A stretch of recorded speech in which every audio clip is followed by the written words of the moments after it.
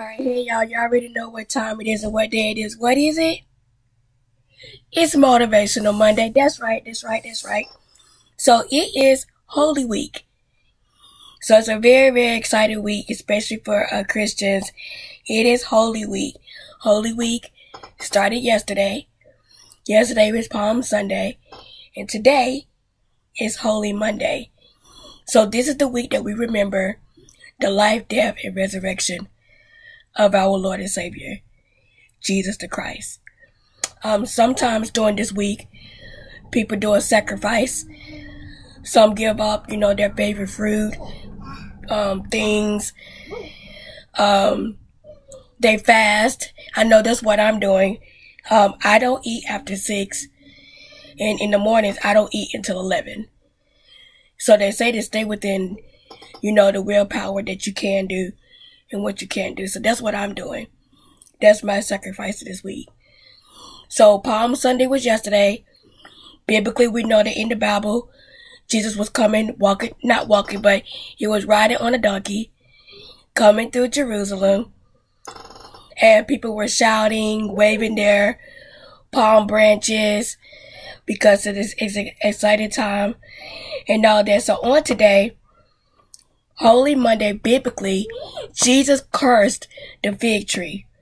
He cleansed the temple, and he responded to people questioning his authority. They would say he's not the king of the Jews and things like that. So you can find all of this in John 12, 1 through 19, where it talks about all of this, what I'm talking about now. So, of course, by the end, we know that ultimately Jesus gives up the ghost on the cross. That's why I'm actually wearing this shirt on today, because this is actually Hebrew for Jesus' last words of "it is finished." And, I commit my spirit. So he basically gave up the ghost, which means that, he died. And on 3 days, he rose. So that is why I said that y'all should be excited for this week, because Jesus rose 3 days later. So I don't know about you, but you should be excited. You should be happy on today, because what Jesus did for us was he solved a 2,000-year-old problem that was going on all the way back in Old Testament. 2,000 years of sin and us not, doing right, making mistakes and all of that. We are not cursed. We are not doomed. And one day we have the opportunity to rise and go to be with our Father in heaven. And you can't tell me that that is not a blessing within itself. Who do you know that loves you so much that they would die for you? Who do you know that cares about you that much to where he was sending his only begotten Son to suffer and die on the cross?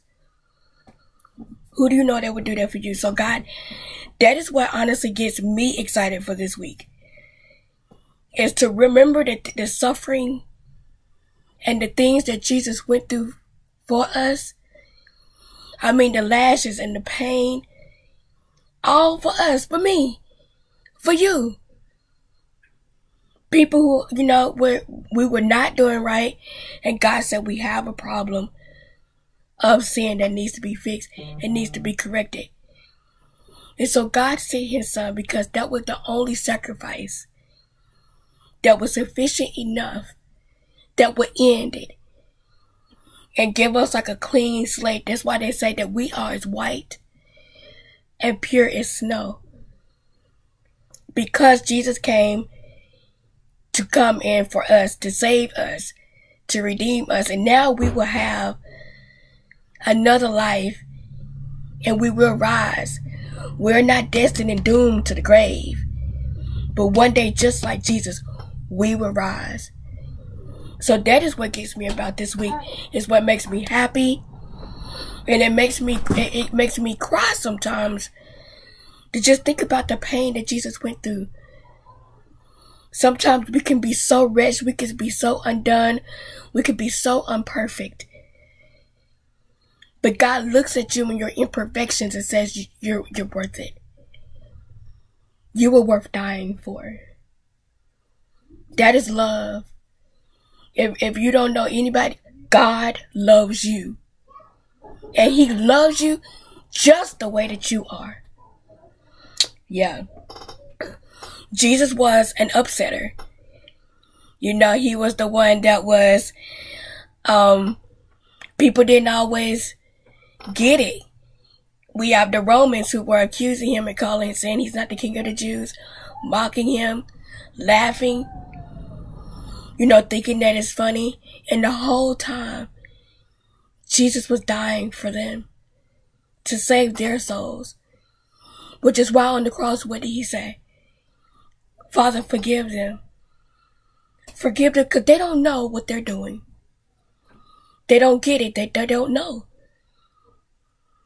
But now looking back on it, I'm sure if they were to get another chance, they wouldn't have taken the route that they took. So thank God for baby Jesus. Thank God for Jesus coming down and saving us, because we could not save ourselves. It wasn't a problem that we could fix. It was only a problem that Jesus could fix. Jesus ruffled feathers. You know, people don't like that when you go against what they think should be. But Jesus knew that He had an assignment. He knew He had a purpose, and He was going to fulfill it. He was going to do it. So He stayed on track, even when He cursed the fig tree, even when He cried and yelled out in agony or in pain. He stayed the course because He knew He had a purpose and an assignment on His life. And that is what gets me, the suffering, the pain that He went through, just for me, just for you. And He still will come back and He would do it again, because He honestly believes that we're worth it. Amen. So God, we thank You. We thank You for coming and saving us when we could not save ourselves. And for the rest of our lives, and especially this week, and honestly every day, we're going to always thank You. We're going to always give You the praise. And we're going to make sacrifices. And we want you to know that you can count on us to spread the gospel and spread the good news to those who may not even know who You are. So God, we thank You. We thank You on today. We love You. And we're always going to honor You. Thank You for the sacrifice.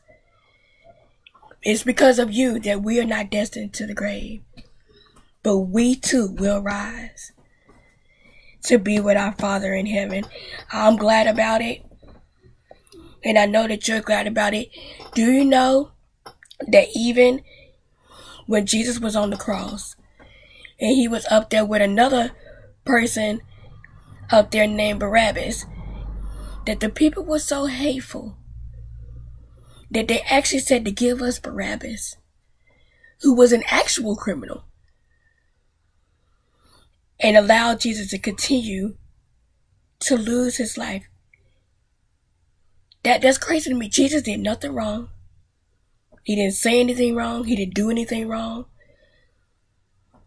He didn't do anything wrong. All He said was, I am the King of the Jews. That's it. He spoke truth, because He is. And they said, give me the criminal. That's crazy. So let us remember to make a sacrifice this week.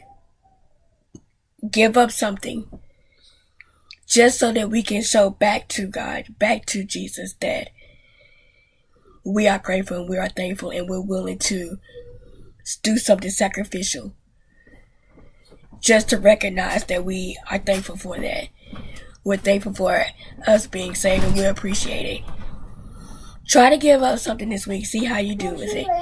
Like I said, I'm actually doing a fast where I don't eat during certain times or whatnot. You decide that for yourself. And remember that God loves you just the way that you are. And celebrate this week, for our Lord has risen again. Amen. So, If you haven't done so already, subscribe to the channel, click like, share the broadcast, leave me a comment. Let me know what you're going to give up this week. What sacrifice are you going to make? And until next time, peace.